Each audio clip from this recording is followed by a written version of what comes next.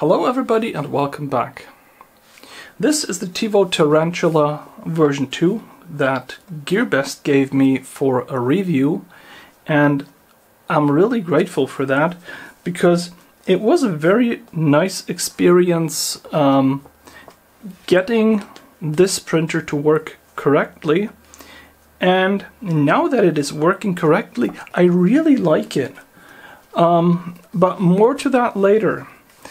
So this is the Tevo Tarantula. You can see it's quite a big printer. It measures 48 centimeters in height, 42 centimeters in width, and it has a depth of 57 centimeters. It is quite deep, and that has the reason because the y-axis would also work for a build platform that was 250 millimeters long, but for some reason the build area of this printer is only 200 by 200 by 200 millimeters, but it really has that build size. A lot of printers go for 200 by 200 by 200 and only have like 180 by 190 by 165, but not this one. This is 200 in each direction, and it really does a good job with all these things. So what is it that this printer is really good at? Well, first of all, it did come with the upgraded extruder, which is a Tevo Titan, which is a geared extruder, and it comes with the original extruder and the Tevo Titan kit, and it has the combination of the big stepper from the old extruder plus the geared extruder driver, and that makes for a very good combination. It does have a lot of torque and it can go really fast, but it can also have an immense amount of pressure for a very short time, release it, put it back on.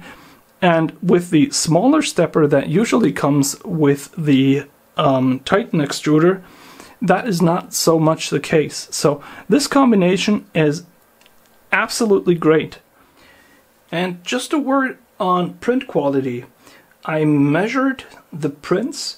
The line width was 0.58 to 0.64 millimeters for a single line of extruded filament, which is pretty much spot on perfect.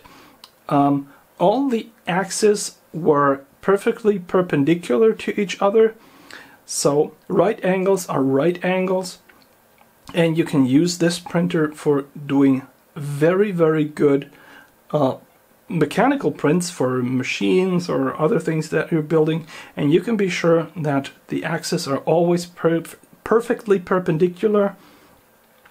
And the same goes for the z-axis, which is now basically 100% wobble free.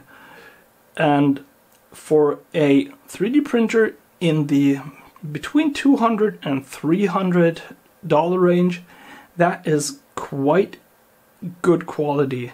It really is. What I really like about it is the print bed, which has an isolation on the bottom so it doesn't spend all the heat away where you don't really need it, and it heats up really, really quickly. So that is another big plus for this printer. So quality wise, this thing really, really rocks.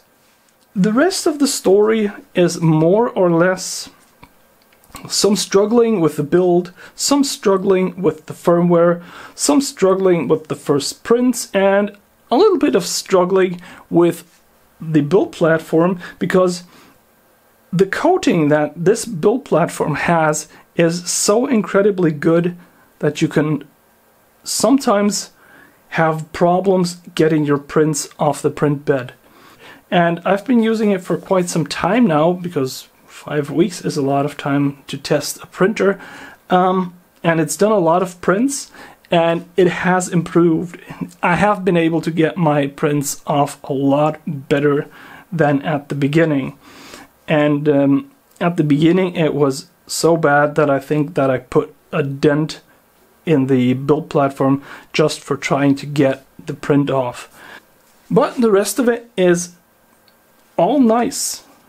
Everything is really cool. The printer is not too loud. It is one of the louder printers, but it is not like a screeching loudness with very loud steppers. It's more of a power supply noise and a wind noise from the fans, and the rest kind of blends into that, so it's not that bad. All of the things that I had an issue with building it, most prominently was the Z-axis that I really hated, but it's a kit printer, so you should expect that things can go wrong. But in this case, they were really easy to fix, and once they were fixed, this is just a really good printer. The extruder, the hot end, it just works out very well. I sort of wish that they had gone for a slightly bigger cooling solution on the hot end, but it works out fine. The only thing that I found out that wouldn't work so well are small figurines, because the 3D printer does not have print cooling. But that is really easy to put on yourself, and once it has that, or once you put a fan really close to the printer, that just works out a lot better than it does when it comes stock. Also, the Tarantula came with 2 rolls of filament, each of them 0.2 kilograms. That's probably the most filament that I've ever gotten with any printer. And the quality from the filament, I haven't used a lot of it, but the quality is pretty good. It's not that cheap stuff that you just that they put near the printer that's already seen moisture, that doesn't really work out. No, this thing was packaged well. It came here really dry, and it performs quite well. I'm really happy with that too.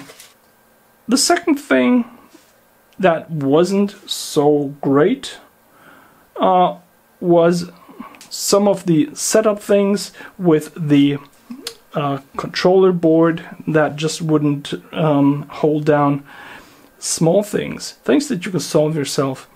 The firmware was a little bigger issue because I had to search for a firmware for really long, and the one that I found didn't work. So I did grab the configuration and I just compiled my own version of Repetier for the 3D printer. And that is one of the powers of open source that just made it work out just like that. And I could do all the fixes that I wanted myself, and I got everything set up really solid, and the printer is still fast. It's moving like a charm, and the prints are great. The prints are really, really great. This printer produces incredible layer bond. It produces incredible surfaces. It looks like a much more expensive printer. Of course, you need to get it set up correctly to get these results, but it's not that hard. The only thing that I really don't like about it is that the power rail on the power supply is open.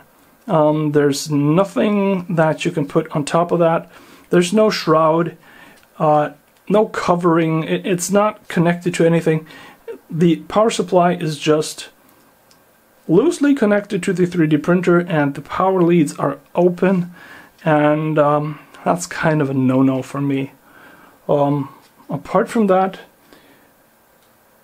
it did take me some time to get it running, but it's a really solid printer. It's quite a big printer too.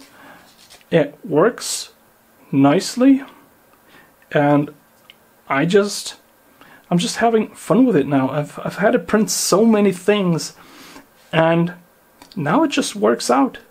And that's what 3D printing is all about. You don't want to mess with the printer all the time. You want to have to set it up once, and once it's set up, it should just keep on running.